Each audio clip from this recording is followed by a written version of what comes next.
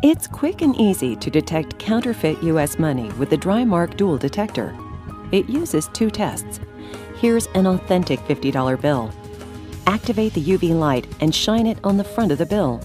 Notice how the security stripe glows yellow, just to the right of the portrait. See that the stripe does not appear on this counterfeit.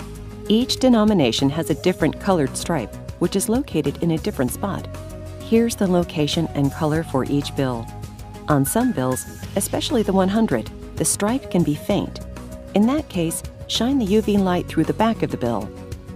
For the second test, remove the light cap and use the counterfeit detector pen to make a small mark on the money. If it stays yellow or clear, the paper is genuine, but if the mark turns dark, the money is probably counterfeit.